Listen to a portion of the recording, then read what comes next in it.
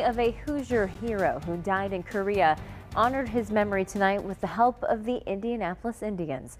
Corporal Rudolph Brugner was supposed to play for the Indians in 1951, but was drafted into the U.S. Army. Rudy was eventually killed in combat in Korea, but wrote home often about his love of baseball. Well, today his great-nephew threw out the first pitch in his honor. One of his letters was from July 8th, and it was him telling his father that he was getting ready to go back to the front line as a medic.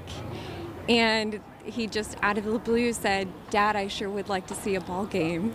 And that's kind of why we're here today. So, yeah, in honor to him, that's why we're here on July 8th, same day, to follow up on his dream of getting home to see a ball game. Yeah. And we'll have a lot more on Rudy's story coming up on Tuesday, including more about those letters that he sent home while in Korea about his love of baseball.